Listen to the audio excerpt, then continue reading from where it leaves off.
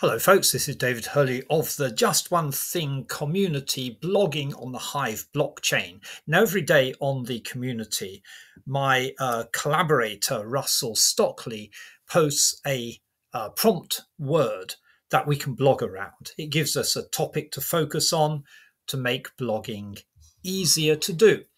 And the word that I'm talking about in this video is drama. Now, drama it has had a very important role in my life, not so much from the acting, though I've done quite a bit of acting in my time, amateur stuff at university and all that sort of thing, but in my engagement with the plays of the Renaissance, the English Renaissance mainly, particularly the plays of Shakespeare. And so what I thought I'd do is talk about my approach to engaging with those plays from an academic point of view, really talking about my academic interest and where that comes from. So I have a blog, have several blogs, but this particular blog, David Hurley in Japan, is where I have posted some essays that I've written about the plays of Shakespeare. It goes right back to the time when I did my master's degree, which was in English Renaissance literature. So my academic interest is in the English Renaissance. At that time, my main interest was in Francis Bacon, but also obviously studied a lot of Shakespeare. And Shakespeare has eclipsed Francis Bacon over the last couple of decades. I'm particularly interested in what can be revealed in the works of Shakespeare's drama, but also his poetry, when viewed from a Machiavellian perspective. Now, what I mean by that is that I think through the plays in a way that I think Machiavelli himself might have done to find what the power structures are in the interactions between the various characters. And in some plays that's much easier than in others, because Shakespeare himself engaged with Machiavellian ideas, probably read Machiavelli, was certainly very familiar with the Machiavellian concepts, which were very topical during Shakespeare's lifetime. So I've written some essays on this topic, and I thought I'd just mention them. But before I go through them, I want to talk about this idea of approaching Shakespeare's plays in a Machiavellian manner. Now, one of the ways to do that is to talk to the characters and ask them what they are doing. And this comes directly from Machiavelli's own account of how he engaged with historical texts, which are often very dramatically written and presented, it must be said. So he writes a letter, a very famous letter, to a friend called Vettori, in which he's talking about his time in exile. He's been exiled actually onto his own farm. He's been banished, more than exiled, banished to his own farm when there was a change of government in Florence, not in his favour. The Medici came back to power and kicked out the Republicans, of whom Machiavelli was one. If you know that one of his most famous book is called The Prince, it might sound quite surprising that he was a Republican. Why is he writing about how a prince can gain power and keep power if he's a Republican? But that's another story. Let's look at what he says about how he engages with the texts of the past when he goes back home after spending a day on his farm and playing cards in his village.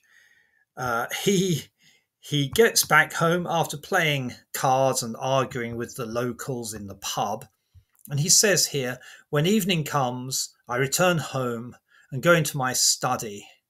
At the door, I take off my everyday clothes covered with mud and dirt and don garments of court and palace." Now, I don't do that when I start reading Shakespeare. but still, let's get into the spirit of it.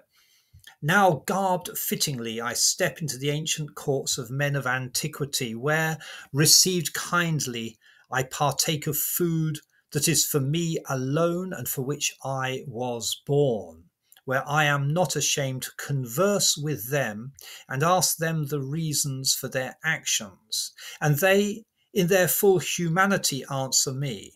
For 4 hours I feel no tedium and forget every anguish, not afraid of poverty, not terrified by death. I lose myself in them entirely. And because Dante says, having heard without retaining is not knowledge, I have noted down how I have profited from their conversation and composed De Principatibus, that's the prince, a little study, etc. So the key thing is he engages in a conversation with the great men of the past, as it were, and asks them what their motives were, why they acted as they did, and seeks for answers. Now, in my readings of Shakespeare, I try to imagine that kind of process. So that's one very important aspect of what I do. It's the Machiavellian side. So I have written quite a few essays on this topic. So I begin with Machiavellian Francis Bacon. This is really what inspired this whole process. Incidentally, my professor at York University wrote a book after I had a couple of years after I'd got my master's degree, not while I was doing it, on Shakespeare and Machiavelli. And so reading that also further inspired me in this direction. While doing my MA, this is another paper I wrote, Imagining Alchemists and Magicians in New Atlantis, The Tempest and the Alchemists. That one's not so much Machiavellian, but it's another one of my interests, which I'll talk about in a minute. But here we come to the essays I've written over the last several years. Movid Prince, The Judgment of Prince Aeschylus in Romeo and Juliet. This is a very Machiavellian look at whether the judgment of the prince was a good judgment or not. In fact, it leads to disaster because he is too lenient. A lecture on Shakespeare and Machiavelli. It's a lecture I gave, an introduction to where you can find Machiavelli and his ideas in the plays of Shakespeare. The Politics of Occasion in King Lear. So Machiavellian practice versus Lipsian constancy. Lipsius was a Dutch Stoic. Fratricide, or the killing of brothers in Hamlet, a Machiavellian perspective. So you can see this theme, this Machiavellian theme, coming through the dramas of Shakespeare. Two parts of a single motive. This one is a bit more complex. There is some Machiavellian aspects, talking about Othello. I mean, Othello is so obviously Machiavellian with the great wicked character of Shakespeare's plays, Iago, plotting and planning to overthrow Othello. We have three problematic heroines, Machiavellian prudence and integrity in Shakespeare's problem plays. Then we have The Tempest and the Mask. Now, this one I will come back to in a moment. And the last one I wrote was Telling Timely Tales, Paulina's Politic Deception, very Machiavellian theme, in one of Shakespeare's late plays, The Winter's Tale. So now there is this Machiavellian interest that I have, but alongside that, there is another interest which may seem a bit strange, but it comes from the same period, Italy, Florence, during the Renaissance. Contemporary with Machiavelli was a very different thinker called Marsilio Ficino, and he was a humanist philosopher and a reviver of Neoplatonism. Well, a reviver of Plato and Neoplatonism. He translated Plato and is very influential in our own understanding of Plato even today. So we have these two very different thinkers. Marsilio Ficino was an astrologer, though he had to take care in how he defined his astrology. He was a Catholic priest. And then we have Machiavelli, the political realist. Now, how I put these two together is like this. I consider myself somewhat in opposition to the default setting of the typical university educated twat of these days, who in politics is an idealist, but in philosophy is a materialist. I am in the opposite camp. I am not a political idealist. I am not a utopian. I am, along with Machiavelli, a political realist.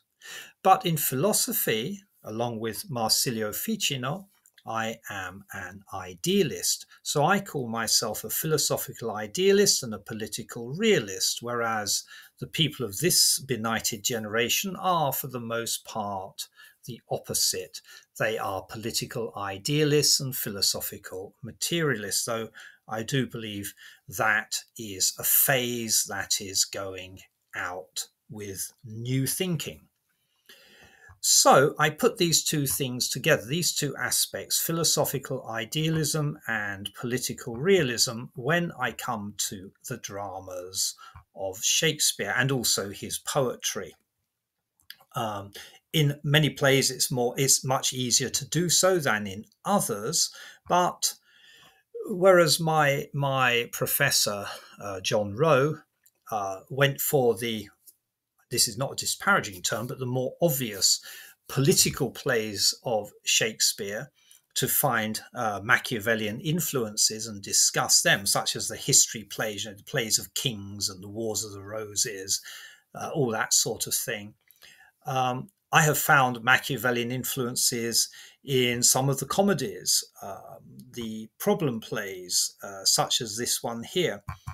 The female characters engaging in various Machiavellian deceptions and contrivances in, for example, the plays Measure for Measure, All's Well That Ends Well, and Troilus and Cressida. So this, I feel, is a rich seam of inquiry, and it's what has engaged me for the last few years. I must admit, I've not written very much recently. My focus has actually shifted from the dramas of Shakespeare to one of his early poems, which is The Rape of Lucrece, where we can find some Machiavellian motifs, to be sure. Anyway, I thought I would just give you a little bit of insight into what my primary academic interest is in relation to Shakespeare's drama. That's it from me for today. David Hurley, blogging on the Hive blockchain through the Just One Thing community.